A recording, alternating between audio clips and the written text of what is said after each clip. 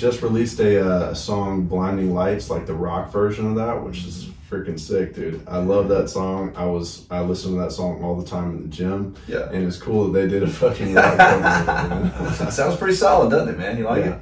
It does, yeah. It sounds good, man. It's a really good mix on it, dude. We did that song on literally like an 8-track tape machine from the 70s. 8-track? 8-track tape machine. But I did end up overdubbing stuff, you know what I mean?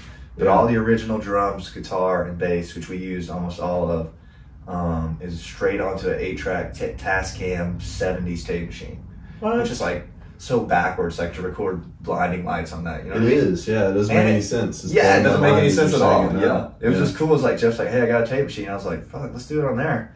And did end up overdubbing a lot of stuff because I love songs that sound produced. Personally, that's kind of my vibe. Yeah. And I like that you say we're punk rock because I appreciate that. I'm starting to feel like that more and more these days. You know, just like fast songs that are like just rocking. You know, I don't know. Your energy is fast. You're like it's a come punk off energy. fast, so it's like you have a punk energy vibe to you, which 100%, is cool. I like that, and very unscripted, kind of like loose, like just chaos is what I like. Chaos. Yeah. There you go, man. Yeah, man. This house is chaos. So you should I come believe around more that. often. I should fit in.